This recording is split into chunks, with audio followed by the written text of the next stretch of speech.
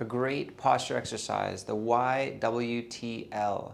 So this is one you want to do at least once a day to help get those rounded shoulders back and make a huge difference from that computer posture or just general slouching posture that your teenagers have. So what we're going to do is going to start with the letter Y, and what you're going to do is you're going to put your thumbs pointing back like this, elbows straight, squeeze their shoulder blades back between your shoulder, so imagine squeezing the center of your spine with your shoulder blades and holding that position for a good 15 seconds. And then you're going to go into the letter W. Same thing, thumbs are pointing back and you're pulling them back, squeezing your shoulder blades.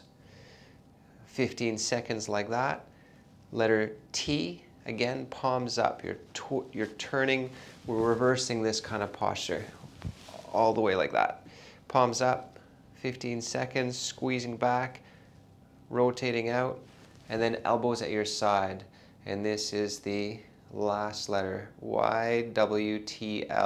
So that would be an L if I've got the right side, or that one, one of the sides. Good.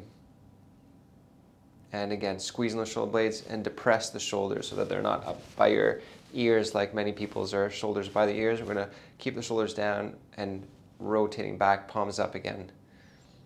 And that's it. Now, if 15 seconds is too long for you to hold those postures, break it up into 3 chunks of 5 seconds each and just rotate through it.